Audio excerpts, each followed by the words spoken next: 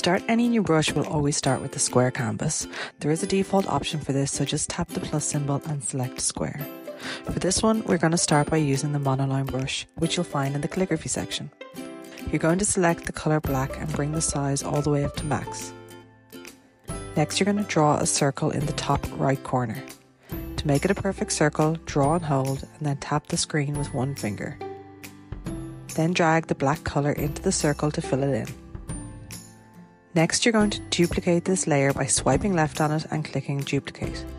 Select the cursor, make sure that uniform is selected and that snapping and magnetics are turned on. Drag the circle all the way down to the bottom left hand corner.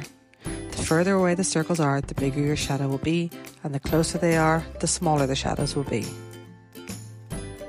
Next, select a medium grey shade by bringing the black about halfway around the colour wheel to the left. Then fill in the second circle. Now tap on your layers and select the plus to create a new layer. Hold down on it and drag it so it's at the bottom of the 3 layers. Draw a line from the middle edge of one circle to the middle edge of the other. You can drag the edges of the line by using the Edit Line option. You want to make sure it's not sticking out from the sides.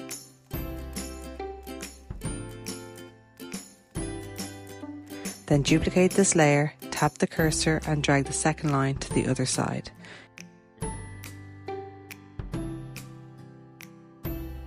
If you need to, you can use the eraser to get rid of any parts that are sticking out.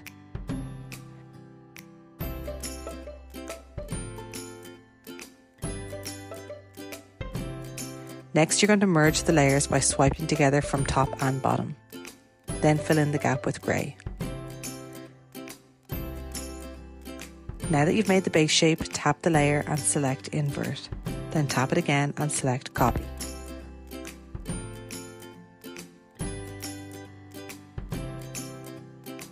Open the brushes, stay in the calligraphy section and find the brush pen. Swipe left and duplicate it. Select the new brush and click Shape.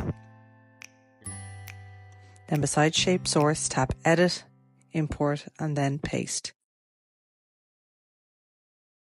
Then click Done and that's all there is to it.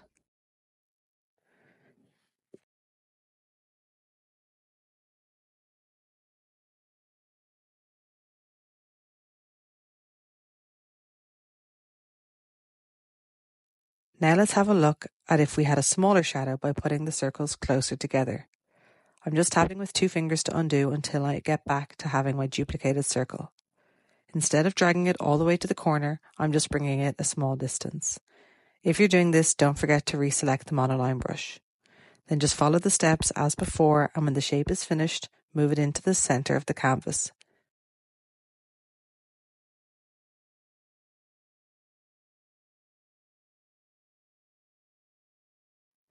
Invert and copy again, and then duplicate the brush pen and follow the same steps by selecting Shape, Edit, Import and Paste.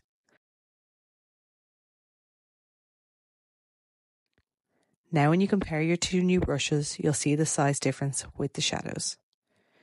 If you found this tutorial helpful, please like and subscribe for more.